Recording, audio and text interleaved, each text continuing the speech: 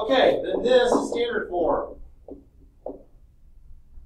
It is going to open up because it's positive. The axis of symmetry, we don't know yet. Here's where we identify A, B, and C. 1, negative 6, and 11. The axis of symmetry is the opposite of B over 2A. So that's 6 over 2, so x equals 3. So I can just put that in right now.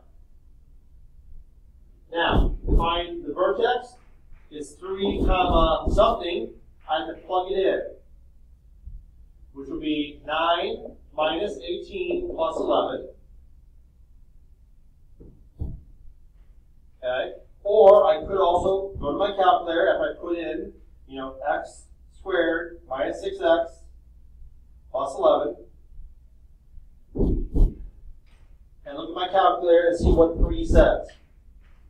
Either way, 11 plus 9 is 20, minus 18 is 2. Or the calculator tells me it's at 3, 2. So that's my vertex. Remember, it's opening up, so that's a minimum. My y-intercept, we do know that. That's at C. Right there, 11. My domain, not changing. Negative to positive. Guess what I'm going to remember now.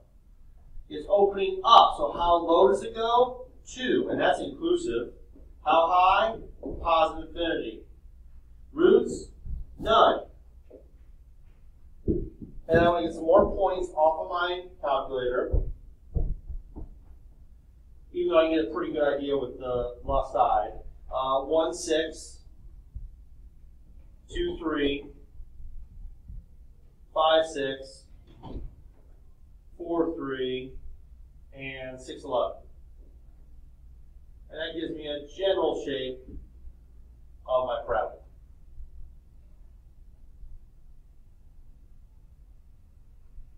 Again, 41, this is standard form. It is also opening up. My A is 1/2, my B is negative 2, and my C is 2. The axis of symmetry, x equals the opposite of B over 2 times 1/2. So the opposite of negative 2 is positive 2. 2 times 1/2 is 1, so that's 2. X equals 2.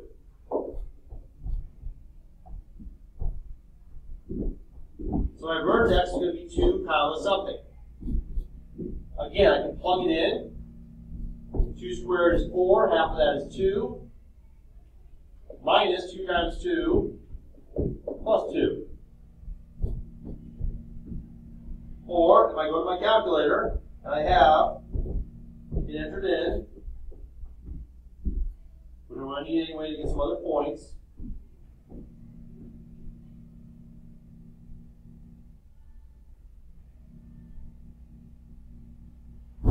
Two, 0, 0, 2, 4, 2, 6, 8, and negative 2, 8.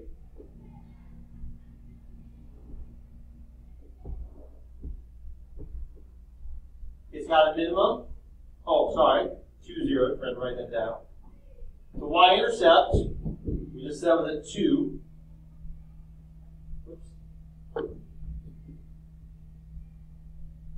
The domain, again, not changing, negative infinity, positive infinity. The range, how low does it go? Inclusive. How high? Positive infinity. And this one's just a straight up error. The roots, I scratched out the s because there's only one root, is right here. That's a 2 comma 0. I don't know why I have a 0 there. So that was just my mistake.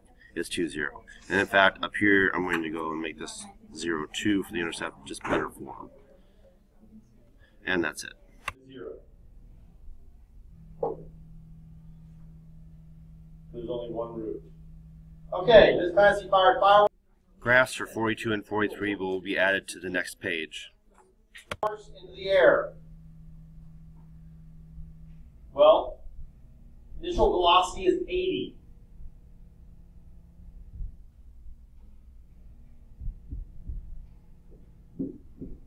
and she fired it from the ground. So the ground is at 0, and the initial velocity is 80. Now, if she fired it from a stand that was 6 feet high, HO would be 6, but she fired it from the ground. So the equation is height, according as a function of time, is negative 16 t squared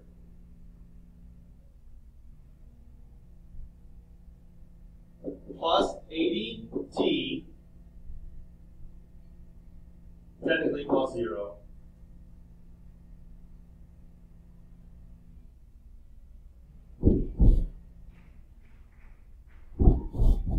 Okay, find the height after 1 second. Well, we plug 1 in. So 1 squared times negative 16 is negative 16, plus 1 times 80, plus 0. It says 80 minus 16, which is 64 feet. Again, another way to do that is to go to y equals, put in negative 16 x squared plus 80 x. We don't have to write the plus 0. And then go to your table and look at 1, and it says 64 feet. Find the maximum height and the time it took. Well, again, that's ABC, negative 16, 80, and 0. That's why it is important to recognize 0. Even though we don't need it for this, x equals the opposite of b over 2 times negative 16. So that's negative 80 over negative 32. Now that's going to be a positive number, and 80 divided by 32 is 2.5. So that's 2.5 seconds. Now again, I will show you this one because you've got to remember how to do this. So we're going to put in, clear that out, negative 16 x squared plus 80 x. Now, when we go to our graph, our table, we don't have 2.5 seconds. Okay? So what we do is a couple of choices. We can go to our second table set and go down here and tell it to change by 1/2.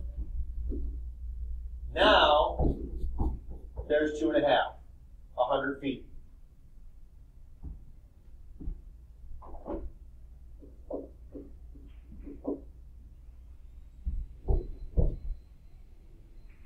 Ball thrown up to the air, 200 feet. That's HO. Initial velocity of 96 feet per second. That's VO.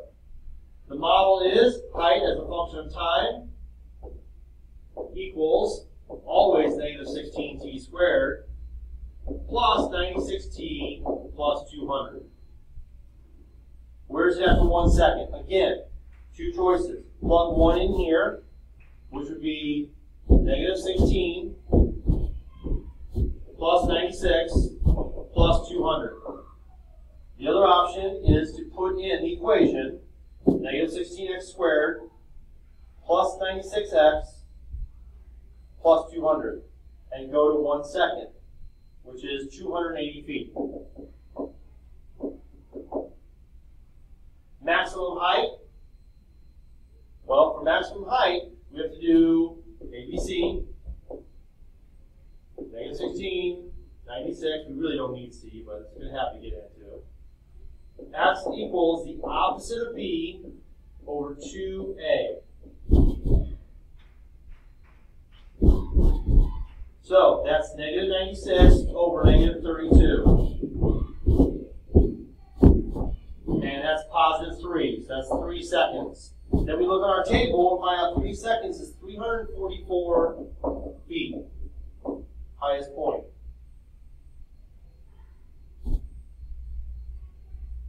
How long did it take to hit 0? Well, that means we're talking about 0 equals negative 16 t squared plus 96t plus 200.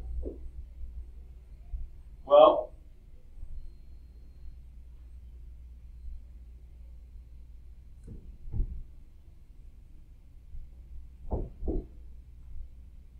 Unfortunately, they're not all divisible by negative 16, but they are divisible by negative 8. So that makes it a little bit easier to deal with. 2t squared minus 12t, and 200 divided by 8 is 25. So it's a little bit more manageable. So I'm basically breaking down these two. So I can do my ABC method. 2 times negative 25 is negative 50, and negative 12. So I want two numbers that multiply to be 50 and differ by 12. 1 and 50, 2 and 25, not 3, 5 and 10,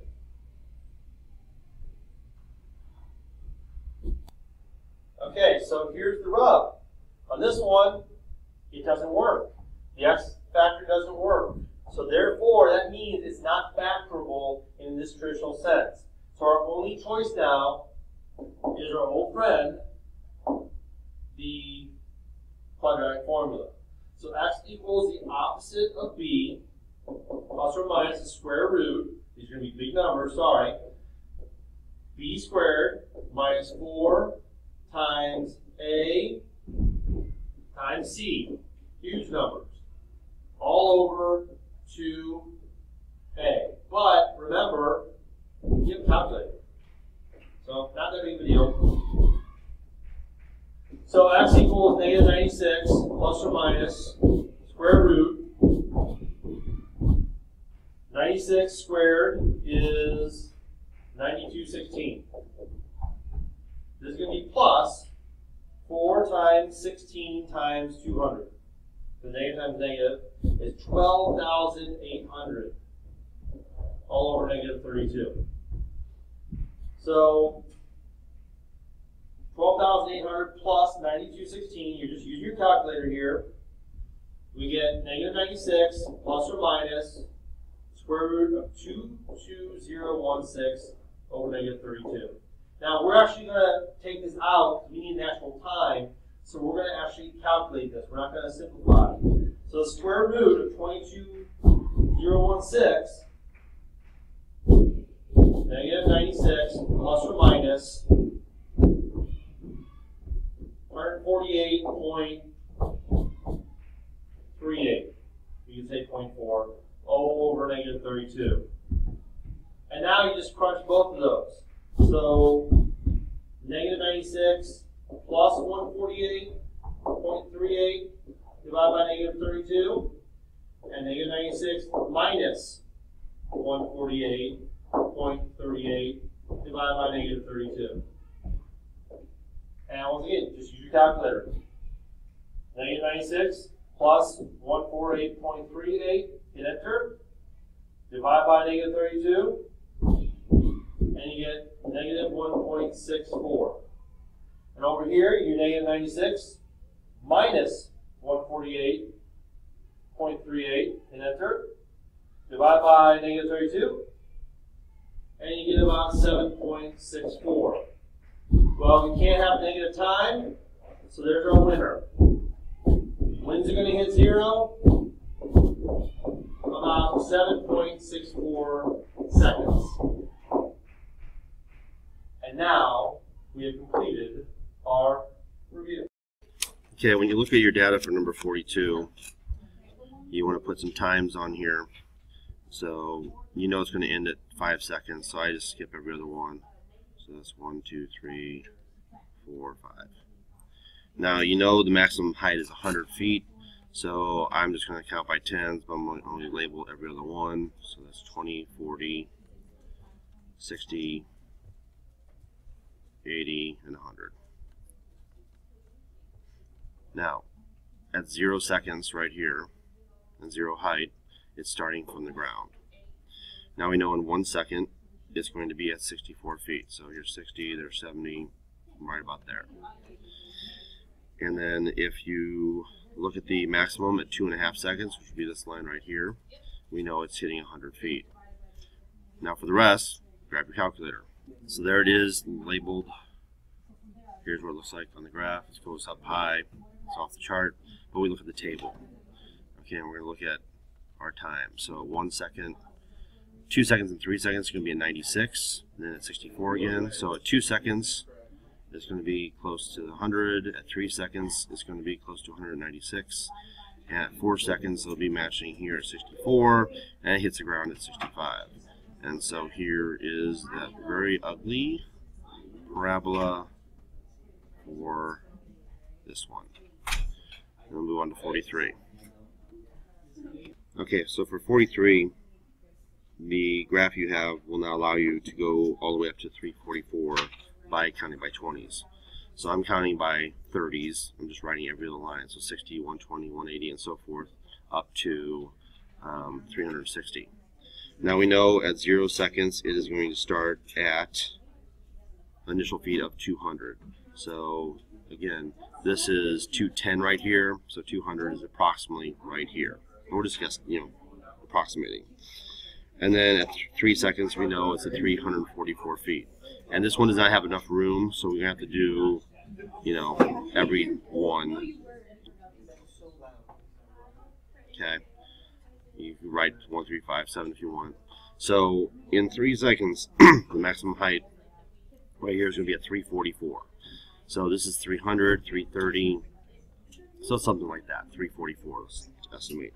We know it hits the ground at 7.68, so it's going to be something like this. So here's this one entered into the calculator, go to the table, and just get some points. So 4 is 328, 5 is 280. So 328 would be, about, this is 330, so really close to there. And 280 after 1 second. So there's 240, 270, so 280, something like that. So you get a general idea of what this is going to do. Coming down at 7.68 seconds, and that's it.